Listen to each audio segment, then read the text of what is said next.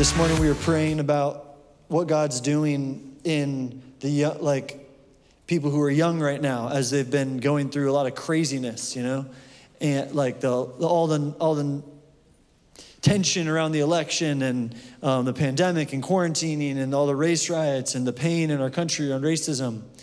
And it'd be easy to start thinking that oh man, they're gonna be so traumatized. And a lot of them probably are, and they need inner healing and they need you to love them and stuff. But also, what if right now God has the youth out in the field slaying the lion and the bear? What if that's what they're going through right now? What if they're being trained and groomed through the hard 2020 to slay Goliath? Who wants to believe for that? Why don't we believe that that greater is he who's in our kids than the events that are in the world, right?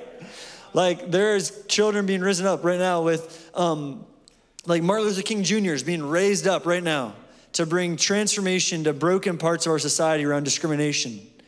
Ones that are being raised up right now to reverse legislation that harms women and takes the lives of babies, What if that is what God is doing right now? Come on. All right. So my dad mentioned this. My name's Wilson, by the way. If I don't know you, it's probably because I haven't met you yet. No, it's really deep. If I don't know you, welcome. So glad to see you here. And on the live stream, peeps, what's up? Sorry that I'm not seeing you, but like I always say, it's really great that you get to see me. That's a joke. I'm nothing great to see. All right, so we're having Robbie Dawkins in a couple weeks, February 20th and 21st. Who's excited for that? Come on. Now, who wants to get more excited for that? Will you throw the picture up, Anthony? Last week we were praying for Robbie because he was being detained in a country, and we figured out why he was being detained. This is Robbie on the streets of Afghanistan. Okay? So that's pretty tight. Who wants to tap more into what Robbie has tapped into? Robbie is tapped into the truth that he's a new creation, that his home is not earth, that he has an eternal home in the heavens, literally willing to die. I mean, this is the type of thing where someone walks out and shoots you right now. And literally the missionaries that Robbie's working with have friends who went into a part of Afghanistan or a part of the city they were living in with sandwiches, to hand out sandwiches to people. But these guys were known missionaries. Someone walked down to the street, an Afghan police officer walked down the street, shot him in the head and killed him, a missionary. So Robbie walking around like this, he knows the potential of what's about to happen, okay? And so I just say mark it down in your calendar, February 20th, 21st. This is why we are having Robbie come, so that we can all live in more of who we really are and what Robbie brings and what Robbie represents. So bring friends and stuff. It's going to be really good. All right, so this morning we're starting a series called Salt of the Earth. And we're going to be in this series at least until Robbie comes, maybe a couple weeks after that as well. And, Salt of the Earth is a famous statement Jesus made in the Sermon on the Mount. And what the series, though, is really about, what we're really going to be talking about, is the judgment of God. So if anyone wants to just, mark these weeks as weeks not to come, go ahead, just pull your phone out. No, I'm just kidding. It's going to be really good. I'm so excited to talk about the judgment of God and for us to kind of press into what is the gospel, what does the new covenant teach us about the judgment of God? What does that look like in our life, in the lives of people around us? How does it show itself in the world and in unbelievers' lives? This is going to be really good. Buckle up, baby. So before I dive into that, let me say this really quick. The devil has really deceived and hijacked the message of God's judgment. He has really twisted it and through bad teaching and through lack of understanding about what the discipline of God is and the judgment of God, he has made us fearful of that idea. When in reality, in Hebrews 12, it talks about the discipline of the Lord, which, spoiler alert, I'm going to talk about this later, but God judges that you need discipline, and then he begins to discipline you. or circumstances around you start to discipline you. And it says that he does that for our good. That means that out of a good place in his heart, he says, hey, I'm not angry, but I can't let this thing that's going to destroy you continue to build in your life, so I'm going to judge you. I judge that you need discipline. All right, so let me just pray for us really quick, okay? Lord, I just pray for grace for our ears to hear truth.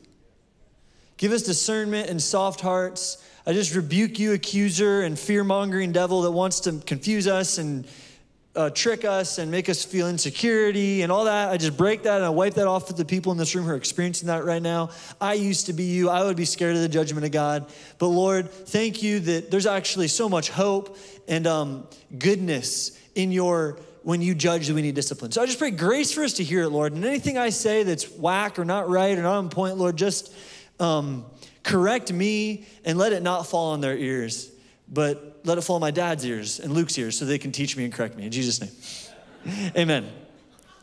All right, so before I dive into salt of the earth, I want to read you a text really quick. This is really cool testimony that just happened about a month ago.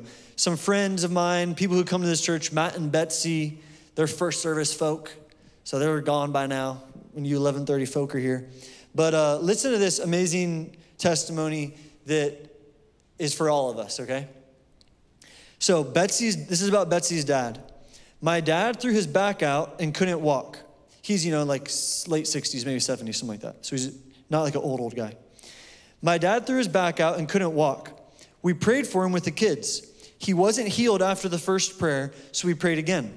Betsy, saw Lucy, which is her 8-year-old daughter, have a physical reaction when we started praying. So they start praying, and as they're praying, Lucy's does something. I don't know what, but had some kind of reaction. So we asked her if she saw something from the Lord. She said she saw 2 bones come back together. As soon as she said it, my dad's back was healed, and it's been fine ever since. Come on. So just when she said it, isn't that sweet? That's power. Something happened. Come on, Lucy. Okay, now 1 week later, he was scheduled to have an angiogram and a stent for some kind of other heart procedure.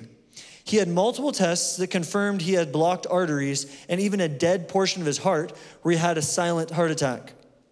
Again, we prayed for him along with a lot of other people, but that night we gathered and prayed for him, and Lucy saw the Lord has given my dad a new heart as we were praying.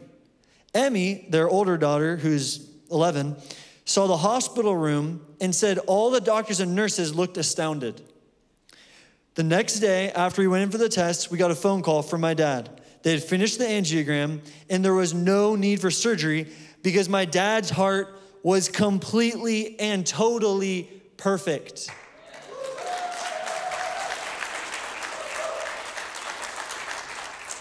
A new heart, a new heart. My dad's best friend is his doctor, and it's our Uncle Barry. He confirmed this was indeed a medical miracle. Jesus is king, and he healed my dad. All right, so now I want to ask, well, first of all, let's just give a little more glory to Jesus for that. Lord, thank you. Jesus, thank you so much. We honor you. You're so kind and good. Thank you for your healing, God. And I pray right now for people in the room who are battling congenital heart disease, be healed in Jesus' name. People who have dead spots, if that's you, just put your hand on your heart. Dead spots, be well in Jesus' name. I just feel like God's fire is coming into people's chests right now. So I release the fire of God to come into your chest as you need it. He's also doing lungs and other organs. So Lord, healing, I just release your healing power in this room. Thank you that when we read this testimony, you're just rearing, chomping at the bit, saying, I want to do it again. Just release it to happen. So we release healing for hearts and backs in this room right now in Jesus' name. Amen. All right, so believe it or not, but that was actually the judgment of God in Betsy's dad's life. Because the word judgment, fundamentally, will you pull that slide up, Anthony? It's a Greek word, krema, and what it means is to separate, put asunder. Who even knows what asunder means? I feel like I'm in the way old days. To pick out, select, choose, to approve, esteem, to prefer, to be of opinion, deem, think, to be of opinion, to determine, resolve, decree, and then finally we get down to the traditional idea we have of judging, which is pronouncing right or wrong. But look at the top, to separate, to pick out, to select. There's nothing bad about picking out and selecting things. Those are strawberries. Those are grapes. I judge that you are Barry and you are Mary. That is judgment, okay? And like God said, you know what? This back is jacked. This heart is really messed up. I am judging this situation right now. And then they prayed and he was healed. That is the judgment of God in his life. And like, honestly, that's a more fundamental definition of the word judgment and how it's used in the Bible than we think of. Because we always, just be honest, I mean, I'm being honest, this is me. I always paint judgment in a negative light. I think of, do not pick out the speck in your brother's eye without taking out the log in your own eye. And we're like, don't judge. But then, the next statement is, the whole point of that is, take good care of yourself so that when you judge people around you, you can actually help them and you're not a hypocrite.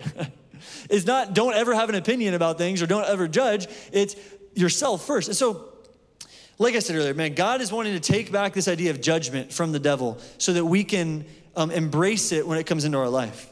Now, before I get deeper into judgment, I'm going to talk about a little bit about the old covenant and what judgment was like in the old covenant versus what judgment looks like in the new covenant. You know that we're in the new covenant, meaning that there's a new system, a new type of relationship that God is having with the world and the church. Jesus brought a new type of relationship to earth, a new whole system of how the relationship would work. And it's called the new covenant, and it's what we're living in.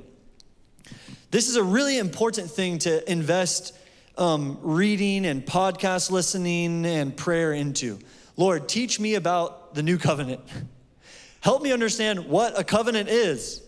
Like, this is a foundational, I'm not going to talk about it as much as it sounds like I am, but this is something like your homework. I'd encourage you this year, do some reading. Someone just gave me a dirty look when I said homework. I'm just teasing you, get some books and read about covenant. And trying to understand this. Pray a lot, because there's some stuff out there that's kind of like, meh, but there's some really good teaching out there that help. Okay, let me move on. Okay, so salt of the earth. Let's read Matthew 5. Let's build a kind of foundation before we go into judgment. Matthew 5, and we're going to read 13 through 16. You are the salt of the earth. But if salt has lost its taste, how shall its saltiness be restored? It is no longer good for anything except to be thrown out and trampled under people's feet. You are the light of the world. A city set on a hill cannot be hidden. Nor do people light a lamp and put it under a basket, but on a stand. And it gives light to all in the house. In the same way, let your light shine before others, so that they may see your good works and give glory to your Father who is in heaven. All right, I want to break this down kind of verse by verse. Matthew, let's look at just verse 13 now. And I kind of highlighted parts of it. You are the salt of the earth, but if the salt has lost its taste, it is no longer good for anything. So in this context, what do you think the point Jesus is trying to make about salt is? What's the purpose of salt in this context? To bring flavor, right? Salt surely has other uses. It can be a preservative and it can do other stuff. But in this context, it's all about, does the salt have taste? Does the salt bring taste? What do you usually put salt on? If you're normal, okay, you put salt on something that is bland. Who's not normal and just puts salt and hot sauce on everything? That's me. You could give me like something that has chilies in it and I'd be like, give me the hot sauce. But the intent of salt is to season something. It's to take something that was bland and to give it flavor and to give it taste. And so what Jesus is saying here is that you give the earth flavor. You give people flavor. And it's not like a complimentary type of way, because who remembers how bland life was before you knew Jesus? right? Like it sucked. Life was bad. We had deceptive illusions of happiness and joy and a future, but ultimately we were in darkness. We had no true hope, and life was horrible before you were in Jesus. So what are we supposed to do? We're supposed to come along those people and say, hey, look at me, and we're going to go into the light section, and you're going to start to understand who God is, and then your life is going to have true meaning and flavor. We are the salt of the earth. So you bring flavor, okay? Let's go to 14 through 16. This says, I highlighted this part. You are the light of the world. Let your light shine before others, so that they may see your good works and give glory to your Father who is in heaven. Okay? I love the definiteness of that first statement. You are the light of the world. Not try really hard to be the light of the world. Not pray that you may become the light of the world. No, you are the light of the world. And I want to tell you something. Light has real substance. Okay? Light is a real, this is not just a metaphor. The Bible speaks over and over in the New Testament about how we are rescued from the kingdom of darkness and brought into the kingdom of light. It says in Ephesians that we were darkness and now we are light. So I was going to tell you, whether you feel like you're light, whether you are shedding light, whether, your behavior reflects that you are light is really not the point. The point is that you are light. What Jesus did, and when you put faith in what Jesus did, is greater than what you do from now on. Do you believe that? Do you understand that? It's not about what you do anymore. It's about what you believe. And when you believe right, you will start to do right. When you believe like Jesus, you will start to act like Jesus. And it's scary because you can be light, but not act like light. And that's actually where the judgment piece comes in, okay? So we're gonna get there. An example of this.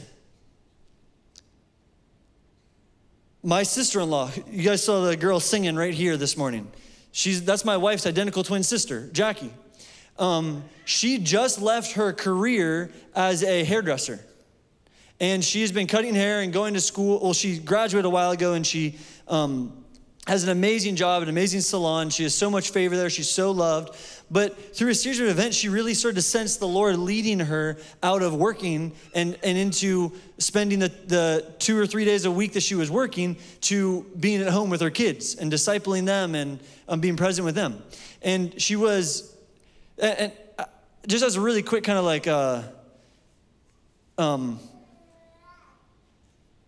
whatever, I don't even know what I'm gonna call it, but I want to use the right word.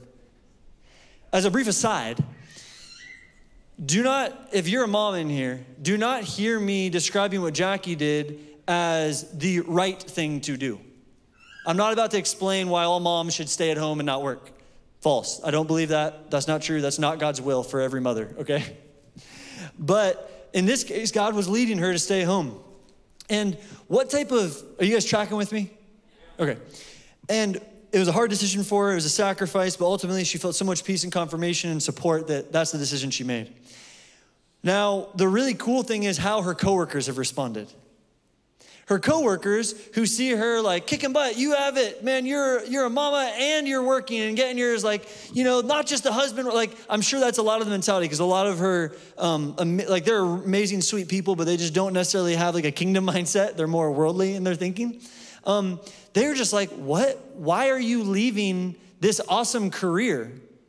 Why are you and you know what she's being in that moment? Salt and light. She is living out and showing by her actions kingdom priorities.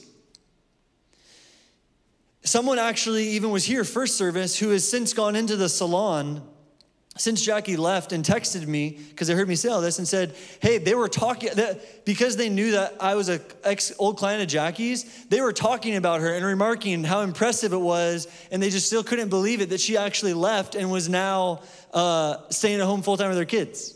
So like, we are light. It's not always something that you say that reveals your light. Sometimes it's the decisions you make and the things you do. And once again, this is not me trying to convince you guys of what I think the decision mothers should make. So next, let your light shine before others. This was an example of Jackie letting her light shine. This was an opportunity for her to let her light shine, and she took it and she shone. But that word let scares me, okay? That word let really is like a reality check for me. Because remember I was saying before that you can be light, but not be showing light? Let your light shine. Let your light shine. You can be light, but not be revealing light. And it all starts with what you believe, and it leads into how you act and what you'll become. There's other things that can keep us from letting our light shine, but next, so that they may see your good works. Whose good works will they see? Yours. They'll see God's good works. They will see your good works. And then there's this crazy thing where God is faithful and he actually leads that when they see your good works and when you're doing good works on behalf of Jesus, there's like basically a promise right here, you guys, that if we do our good works, it will somehow get back to him. It doesn't say, let your light shine before others so they may see your good works, and then you explain to them that it was the Father, and they give glory to your Father who is in heaven. They may see your good works and give glory to your Father who is in heaven. And let's just be real right here. Here's why they're going to make the connection that your good works attribute glory to your Father in heaven. Because they already know you're a Christian. They already know that you're a believer. You have already been acting like a believer and talking about Jesus, not in some annoying way, but in some like, I'm obsessed with my best friend type of way around them. They see, oh, I know that Jackie's a believer because of how she conducts herself and what she talks about and how she prayed for me that one time. This crazy decision she made must be because of God. Whoa. That's incredible. Like, are you guys tracking with me? So this isn't a license to like be an undercover secret cop Christian. Like, I'm just going to let people see my light, but I'm never going to talk about it. No. We need to proclaim the gospel. We need to share with people. We need to love them out loud.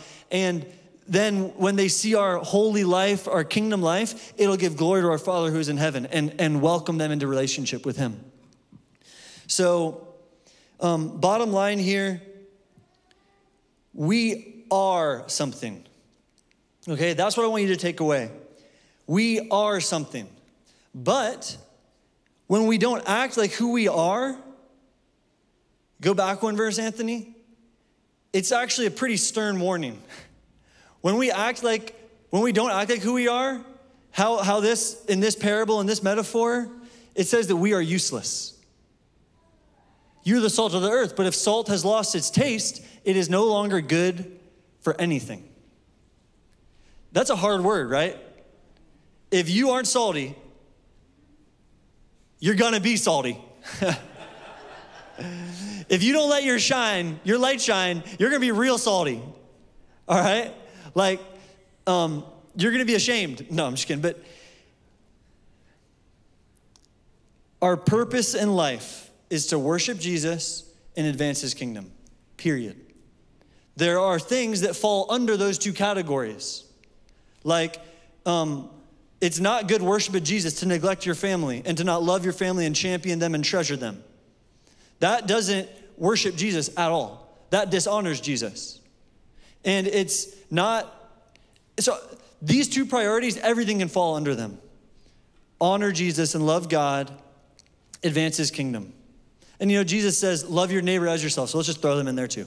But the advance of the kingdom includes that. So this is what I'm trying to say. If those aren't your priorities, if you aren't basing your life around those decisions, honoring God and advancing his kingdom, you are like salt that has lost its taste. Now, luckily, salt, its saltiness can't be restored. But raise your hand if you are literally anatomically, chemically salt. No one, right? There's probably salt in us. But you are a human. You are a believer. And God can restore your saltiness. When our light gets turned off and when our saltiness factor goes down, that is where we insert the judgment of God. The disciplining, the pruning of God to restore our saltiness and to restore our light. Let's keep going. I want to look at another passage where Jesus actually starts to directly tie in these two concepts of light and judgment. And I'm going to tell you the context of it, but then I just want you guys, of the passage I'm about to read, but then I just want to encourage you to, the slides won't be up initially, and I'd encourage you to even maybe close your eyes, don't follow along in your Bible, but just kind of try and listen to the word as it's read over you. So here's the context. Jesus is in Jerusalem at a feast, at a celebration, and he's preaching and teaching, and all of a sudden, the audible voice of God breaks in and affirms who Jesus is and encourages everyone to listen to him. And all the people that are with Jesus, what they say is, was that thunder? No, that was an angel. They don't even realize that it's God speaking to them. And Jesus, to turn up the salty factor, all right, he says, that voice, not the salty salt and light factor, but the salty, colloquial language factor. Jesus says, that voice didn't even come for me. That voice came for you, and you missed it. God was speaking audibly to these people to help them, and they missed it because of their worldview. So this is what's happening. This is the next thing Jesus says, okay? So just close your eyes if you want and just listen in. Let God's kind of word just wash over you here. John 12. So Jesus said to them, the light is among you for a little while longer. Walk while you have the light, lest darkness overtake you. The one who walks in the darkness does not know where he is going. While you have the light, believe in the light, that you may become sons of light. Jump down to verse 44. And Jesus cried out and said, whoever believes in me, believes not in me, but in him who sent me. And whoever sees me, sees him who sent me. I have come into the world as light, so that whoever believes in me may not remain in darkness. If anyone hears my words and does not keep them, I do not judge him. For I did not come to judge the world, but to save the world. The one who rejects me and does not receive my words has a judge. The word that I have spoken will judge him on the last day. Lord, we just want your word to wash over us. We know that your word is alive and active, God. It's a privilege that we have to actually read it. We value hearing it too, God. So I just pray that I bless the faith that was released as you just heard the word of God. All right, let's go through this chunk by chunk. Verses 35 and 36. What is the light he is talking about? Well, it's him. The light is among you. He's talking about himself. And he says, a little while longer, like it's not going to be with you. What he's saying is, I'm about to be crucified. I'm not going to be physically present here with you anymore. I'm going to die. And this is where it gets really important that we pay attention. Walk while you have the light, lest darkness overtake you. The one who walks in the darkness does not know where he is going. While you have the light, believe in the light, that you may become sons of light. So first of all, what I was saying before earlier about believe before you become, believe like God, believe his word, and then you'll start to see it in your life. You'll start to behave like it. That wasn't just like pop culture Wilson thinking. That is Jesus. You believe and then you become. The greatest work you can do in the kingdom of God is to believe like Jesus. Steve Backlund says this, the same way that you enter the kingdom, hearing the word of God by faith, is the same way you advance and mature in the kingdom. It's not like we believe and that's how we get saved, and then from then on, we're on our own, baby. It's all about my own works, my flesh, like how good can I do? No. The same way you grow up into looking like Jesus is the same way that you got into him in the first place, believing in your heart. How many of you know that you can believe something in your mind that you don't believe in your heart? Paul says, be renewed in the spirit of your mind. That's saying even deeper than just your mind, be renewed there. That's where we got to get, and that's why we make declarations every week. That's why we meditate. That's why in worship we have those moments where there's a pause, because our heart is open to God right then, and he can minister things to the spirit of our mind. It's really what I believe. So believe, then you become. But check this out. What Jesus is saying is, if you don't actively walk with me, darkness will overtake you. If you don't walk with me, walk while you have the light, lest darkness overtake you. There's no middle ground. It's not like, you can just be a good person, but not follow me, and the darkness won't overtake you. No, it's either you are walking with Jesus or you're being overtaken by darkness. And it's freaky to think that you can be light and not be walking with Jesus, and darkness can be overtaking you. So there's no middle ground here. It's a deception and it's a lie to believe that we can coast. You cannot afford to coast. Coasting is death. Coasting will result in your destruction. It is running after God at all times with your whole heart. And sometimes running after God with your whole heart looks like this. God, it's really hard to run after you with my whole heart. Running after God with your whole heart does not mean thriving. Thank God. Running after God with your whole heart does not mean you're perfect, and it does not mean that you have arrived. Running after God with your whole heart starts in here and returning to Jesus. There's a warning for us in this, because in Revelation, Jesus says, you're lukewarm. I'm going to spit you out of my mouth. I wish you were hot. Or even I wish you were cold. Have you ever wondered, what's the deal with that? Doesn't God wouldn't he rather you just be lukewarm than cold? No, because being lukewarm is a greater deception than being cold. You see, if you're lukewarm, what it means is you've received Jesus, but only the part of Jesus that you want to receive. You've received the benefit without the obedience. That should make us weep. And it's the mercy of God that he spits us out when we're lukewarm, because a person who is in darkness is less deceived than a person of light who is in darkness. Think about what it takes to have the Holy Spirit in you and willfully give yourself into sin and apathy. That's messed up. Mercy of God, fall right now, Lord, and thank you that you discipline us. That's the good news of all this. God judges you lukewarm, and he starts to discipline you so that you become hot. Isn't that exciting? Thank you, Lord, for your discipline. It's his mercy that is the reason that he disciplines us. At the end of this message, we're going to have an altar call, okay? So just start to get your courage up now. Because if this rings true with you, I want you to come to the front at the end of the message and just be like, no more lukewarmness in my life.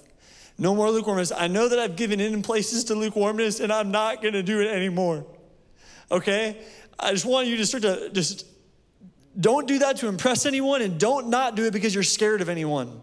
Do it because you're the hope of glory, and the world actually needs you. But the first step is you getting out of lukewarmness. I certainly won't judge anyone that comes down. Well, actually I will. I'll be like, they're amazing.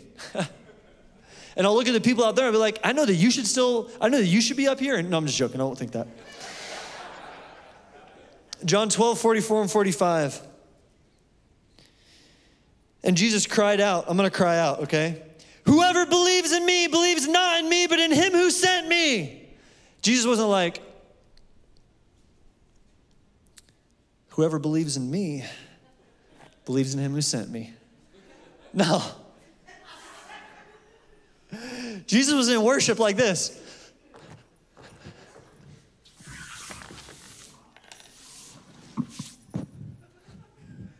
That is crying out.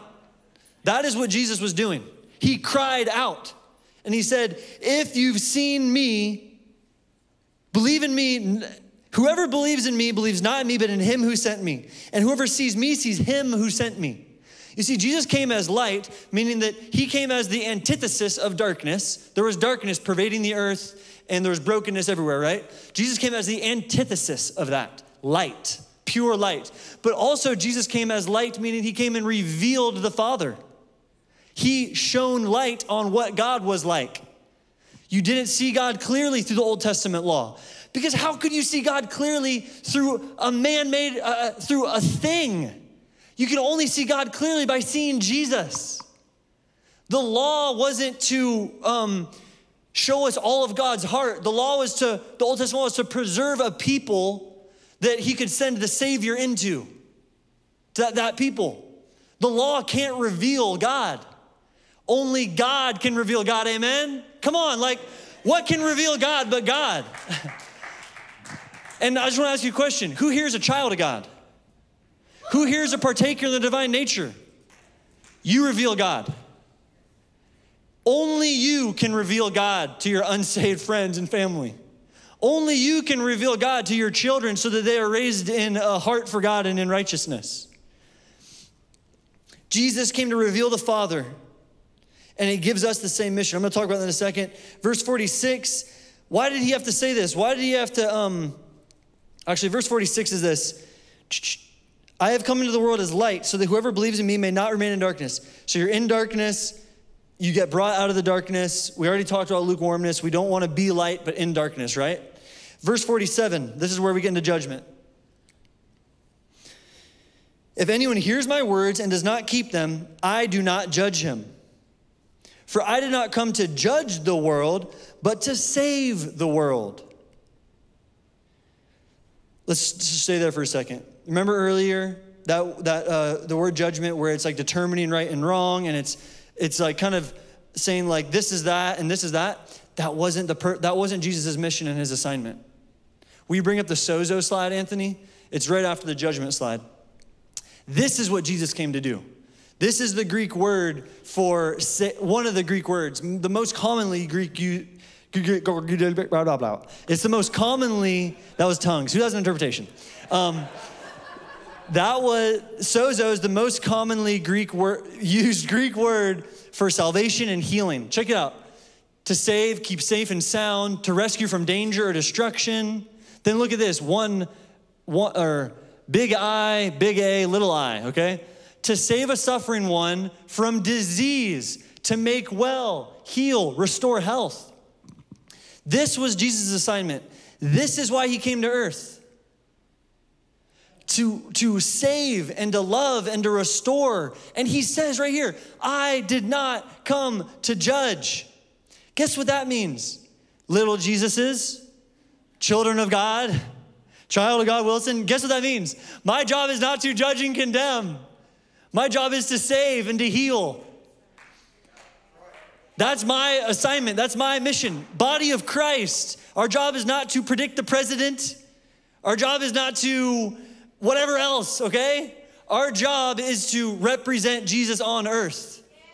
And I'm not trying to fire shots at prophets who predicted the president, okay? God bless them for doing their ministry faithfully, which is what I believe they're doing and trying to do. But our job is to represent Jesus. See, the reason he had to say, I did not come to judge the world, I'm going to go a little bit over. The reason that he said, I did not come to judge, the reason he said, I did not come to judge the world is because everyone thought he was a prophet.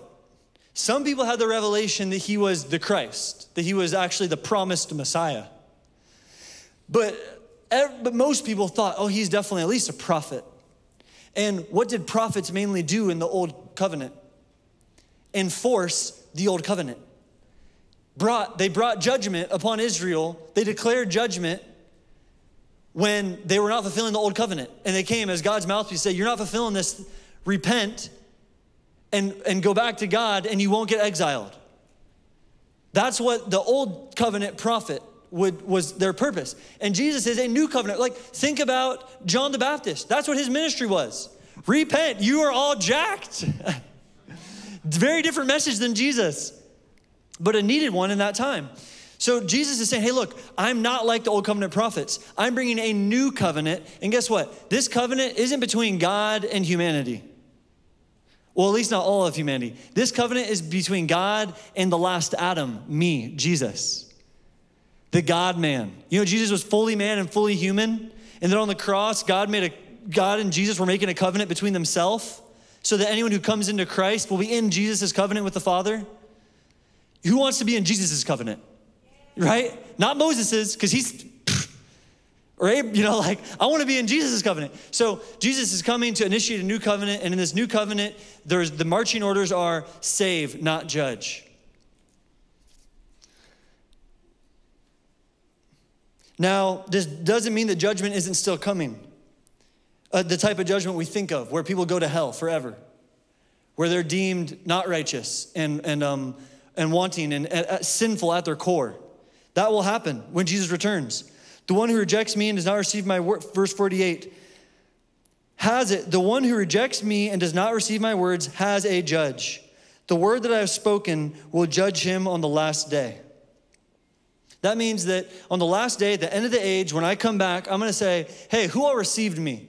Who received the gospel? That's the word he spoke. If you haven't, then I'm not even for real judging you. Like, you've had all this time to hear the gospel and to give your heart to me. That is when people will be judged for an eternal judgment. And man, like, dude, that should just motivate us. Like, I want to get my evangelism on while I still can. You know, when you go to heaven, you can't lead anyone to Jesus. When you get to heaven, you can't be so scared and fail to give that prophetic word you're supposed to, because there's no one to do that to. Just perspective, okay? I'm like, this week, there was 1 or 2 times where I felt like I was supposed to witness to someone or pray, and I didn't do it. I backed off out of fear. So I'm not telling you that I'm perfect. I'm just saying, let's have perspective. In heaven, you don't get to baptize anybody. So here's the key takeaway. Jesus did not come to judge the world, but to save the world. As the Father sent me, even so I am sending you. This is what Jesus says to his disciples after he raises from the dead. As the Father sent me, even so I'm sending you. How is Jesus sent? To save, reveal the Father, so that people could be reconciled to the Father. He came to heal people and save them so that they could see Jesus, see God clearly, and thus be reconciled to him and see how loving and amazing he was. That's what we're sent to do too. So, I'm not going to get practical at all. Just unapologetically, sorry. I have a whole page. Look, I could have, okay? I just want you to know I could have been practical with you, but I'm not going to. Meaning I don't have any real application for you today, but I'll finish this later. I really feel like this last verse is the kind of the capstone. It's what I've been trying to get to. So let's look at 1 Peter 4, 16 and 17. And if you have a tiny kid, it'd be awesome if maybe you went and got them right now for the child worker's sake. But let it be on your conscience if you don't do that. And maybe some people actually shouldn't, because our child care workers are amazing and they want you to encounter God. And we just don't want to abuse them, where just over and over and over, we go over. The service goes over and it goes over, and they're back there pulling their hair out. So it's okay if you don't this time, but in general, that's what we really want to do. And maybe God's telling you to go do it right now. 1 Peter 4, 16 and 17. Do you like how I left that as clear as mud? All right. Yet if anyone suffers as a Christian, and you can bring your kid back in here. They won't distract me. I'm not going to go crazy long. Yet if anyone suffers as a Christian, let him not be ashamed, but let him glorify God in that name. What's this saying? If you are suffering because of righteousness, if you're suffering because you're a follower of Jesus, don't be ashamed of that. And then verse 17, it's key that we understand that this is the context that Peter is speaking to. He's not speaking to people who are stuck and steeped in sin and brokenness. He's talking to people who are actually suffering because of following Jesus, like totally righteous. Verse 17, for it is time for judgment to begin at the household of God. And if it begins with us, what will be the outcome for those who do not obey the gospel of God? All right, let's break this down briefly. We know that verse 16 shows us they're not being judged for sin. That's not what's going on here. That's not the reason that I'm even, and the honest truth is that if there is judgment and if there is sin in your life, I think God will bring discipline and pruning to help you grow out of it. But in this instance, that's not even the case. And look at verse 17. It is time for judgment to begin at the household of God. What's he saying? It is time. That word time there, I'm not a Greek expert, but check this with a Greek expert, is kairos. And there's two Greek words for time, chronos and kairos. Chronos is like your second hand moving. It's like tomorrow is Monday and the next day is Tuesday. It's just perpetually going, time is happening. That's chronos time, chronological time. Kairos time is more about prophetic moments where God is saying, this is happening now. This is a season, this is a time. Like 2020 started a kairos moment and we're still in it. Who feel, like you know that, you see that?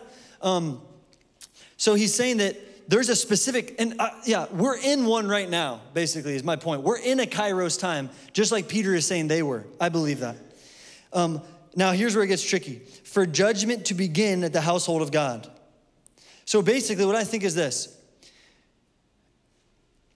These believers are supposed to look at their suffering as God's looking at their suffering and saying, okay, I'm going to use this suffering as discipline and pruning. This righteous suffering, I judge that this suffering is righteous, but I'm still going to redeem it and use it. Does that make sense? The judgment is the recognition of what's going on. The pruning and the discipline is the actual pain that comes that changes you. So how much more when the church starts looking like the world, which is a sin, will God judge that is happening and initiate pruning and discipline? I'm going to say that again. When God sees that the church is starting to look worldly, which through this election, a lot of the church, I started looking worldly. God says, nah. He says, no. Judgment time, baby. But that probably paints the wrong picture of like hellfire and brimstone, because it's not like that.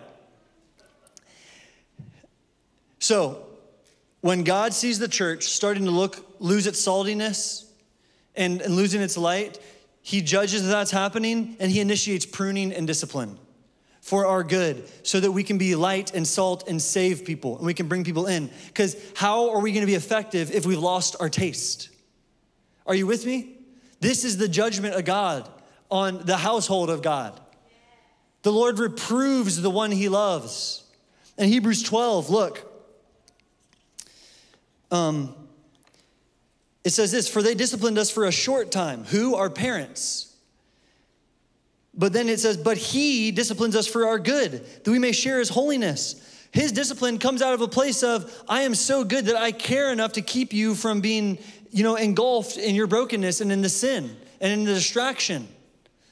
That's where the judgment is coming from, so that we will become sharp again. We'll lose our blandness and we'll become salty. That will become a bright light. He's putting new batteries in us, okay? That's what the judgment of God is for on the church. So he judges, and that causes him to initiate pruning and discipline. And maybe sometimes he judges and he's like, you know what? It's not time yet. I don't need to start discipline and pruning. They're going to get this without me actually getting involved. And a lot of times that happens just through the world and through the pain and brokenness around us. We kind of rise to the occasion and God's like, okay, I'm not going to initiate a test or judgment into your life or pruning because the world is doing the pruning for me. But guess what? When you start to look like the world, you can't be pruned by the world. And that's why I think that God is in a season of testing and disciplining and pruning the church. Because there's and this is not condemnatory, I'm pointing the finger at myself, that I have started to look like the world. And here's where I'll end, okay? A couple weeks ago, I was praying and I was worshiping, and there was like a line in the song about like, take it all away, God, I'll give you anything. And I started praying that, and I just heard the word in my mind, TV. And I was like, beep, no. I love TV. But man, the amount of TV consumption I was starting to engage in was worldly. It was not what someone, and that's not like a rule I just place on everyone. Like, here's how many hours of TV you can watch before you're looking like the world. No, that it was my own personal thing that God was speaking to me about. So man, like, we just need to embrace, and there's deeper things too that I could go into about where I feel like God's been judging and pruning me, but for the sake of time and my dignity, I won't. Will you guys stand?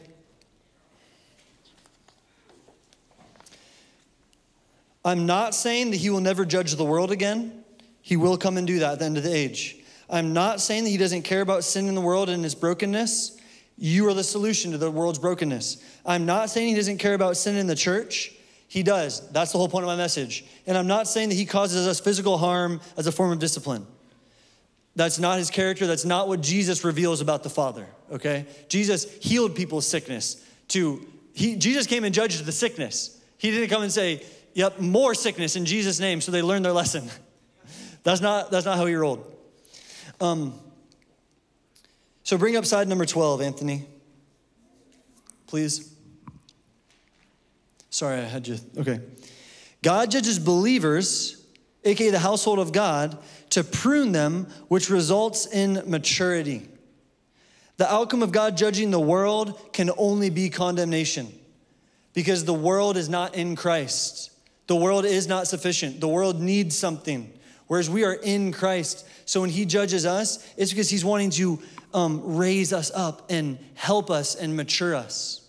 So just close your eyes. Father, we just say that we embrace your judgment. And not the old type of judgment that has been misused and misunderstood. We embrace the righteous judgment of the pruning. When you judge that we need pruning and discipline, God, we won't refuse. Just say that and say, I won't refuse. Lord, give us a sensitivity to embrace it, to recognize it. We want to look more like your son, Jesus. Thank you that we are light. And I just pray right now, God, for conviction to fall on all of us where we are not looking like light. Lord, just with great fear and trembling, I pray this prayer. Convict us where we're not looking like light. Initiate your kind, pruning discipline for our good. Now, if the Lord was just starting to speak to you and you feel it in your heart that he's saying, yes, I'm doing this in your life, just come down front quickly. If you feel that in your heart, like God's saying, hey, there's some things I'm putting my finger on, just come down. And Derry, will you play the keys? I would be down here with you. Now, if you've never even said yes to Jesus, come down to the front if you want to go all in. Look, coming down here doesn't mean that you're saying, oh, I'm going to be perfect. It means you're saying yes to what God's highlighted in your life. I'd really encourage you, if God's highlighting something in your life, there's grace, there's kindness, and there's ability right now for you to join in with it. So take courage and come down if you know that you're supposed to. Not everyone is supposed to, okay? It's not like if you're not down here, you're wrong. I just want to say, have the boldness and the perspective to come down.